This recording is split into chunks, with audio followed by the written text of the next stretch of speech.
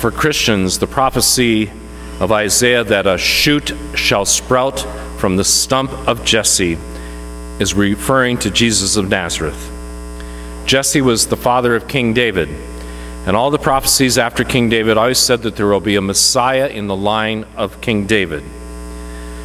So then Isaiah pictures this wonderful hope of our future, that this Messiah is going to restore in our lives, in our world, back to paradise, where the leopard shall lie down with the kid, the baby shall play by the cobra's den, and there shall be no harm or ruin on all my holy mountain.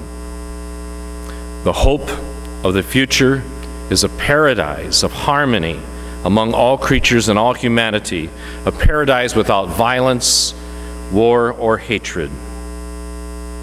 So what Advent is doing for us and with these readings is trying to stoke a fire of hope for our present world. The Messiah has come. The Son of God has become a human being. Jesus the Christ is with us, and he remains with us until the end of time. But obviously, Christ's redemptive work to restore us to paradise does not happen with a snap of a finger. Natural disasters, terrorist attacks, and endless war reminds us that we are far from paradise.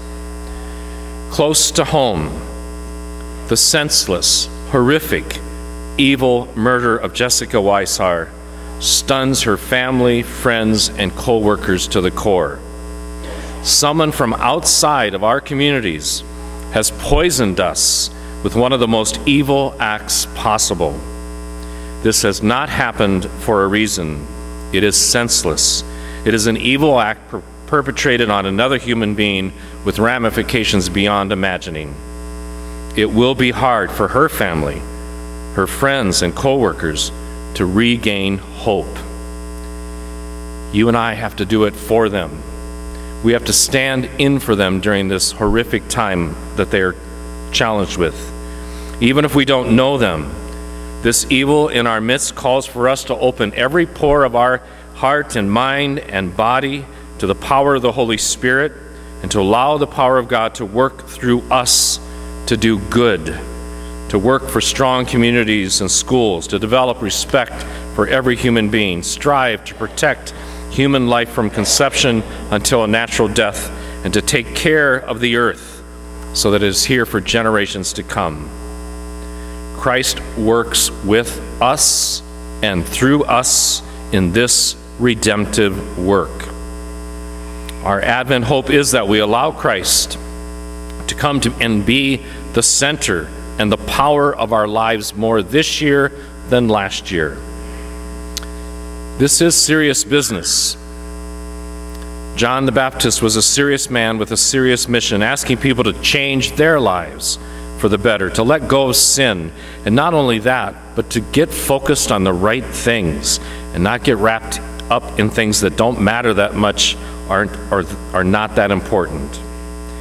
In all of that, in all of this serious matter, we still have this truth. We do have a taste of paradise. It is happening. Our relationship with Christ and through Christ with one another is a taste of paradise. The strength of our relationship with Christ and through him with one another is where change for the good happens. That's why the relationship with Christ and with one another is so important. The church community, the faith community is so important for the work of good. We don't do it alone. We need Christ and we need one another. The strength of our relationship with Christ and one another can be, for people like the Weishars or others who suffer, a place of solace, comfort, and hope. Our actions for harmony with one another, for justice, caring for others, and for peace can be a beacon of hope for those who struggle. So many of our brothers and sisters need hope. So hopefully we can all say to our Lord, "Come, Lord Jesus, take a hold of us."